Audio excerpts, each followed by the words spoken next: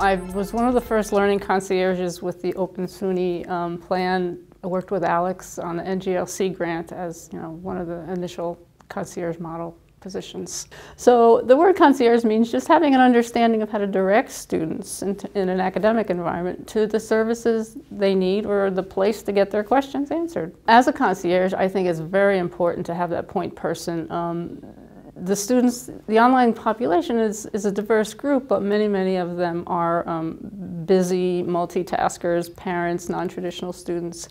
So once they realize that I exist, they use me quite frequently for everything. And if I can't provide that information, I direct them. It can be just administrative stuff like, where do I send my certificate of residency, to things like I'm having trouble with this faculty member, or I don't understand how things work in this course. I hear all kinds of things, and sometimes students do just call me with personal crises, and they don't know what to do in terms of their online courses, and I have had to step in and contact instructors on the behalf of students. It's very important for students to understand the learning management system. It was previously Angel and is now Blackboard in our environment, and we have courses, not courses, like little workshops actually, where I teach them about that. I do it one-on-one, virtually, sometimes it's just on the phone.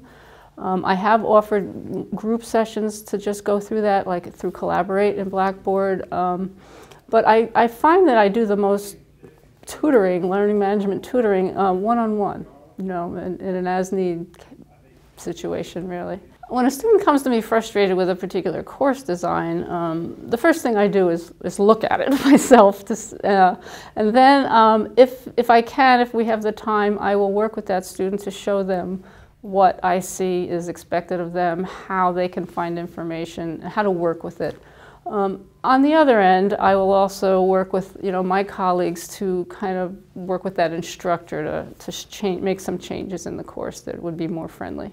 The life cycle of a semester is interesting. It is different, and there are busier times and less busy times. There are times when I'm reactive and times when I'm proactive. The beginning, actually before each semester, I'm an academic advisor, so I'm advising in the summer new college students, new freshmen, incoming freshmen who intend to be online. So I do that and kind of prepare online students for the semester. That's when I do the trainings. And just keep in touch with students, new online students, to know what's coming. Once the semester begins, I'm more in the putting out fire mode, helping students just understand things or switch courses, drop courses, find new courses, all kinds of things like that.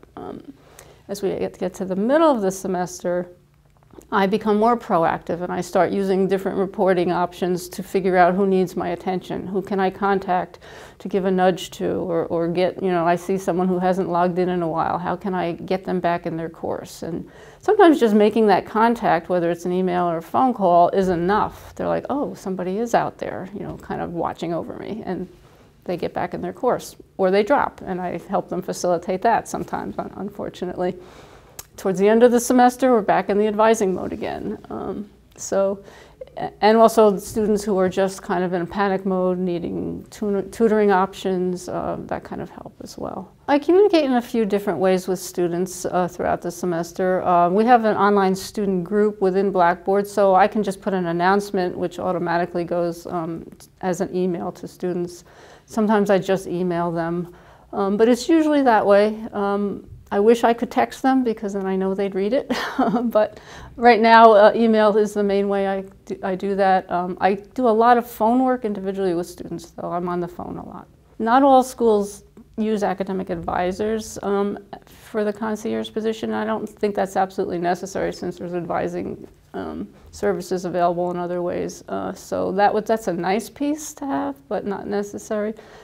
An understanding of the administrative piece of the whole pie is very important. We have a one-stop area, which I actually had my office in that area for a long time when I first started the position, and I worked closely with the one-stop, and I learned a lot about financial aid and advising then, everything, administrative.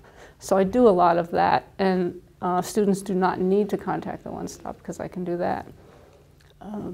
It helps to have been an online instructor or an online student. You know, I got my master's degree in a low residency program, so I know how to do online work as well as, you know, instruct it. And also someone who just really genuinely loves students and cares about each student individually. I mean, I think that genuine concern and passion for student success is probably the most important piece.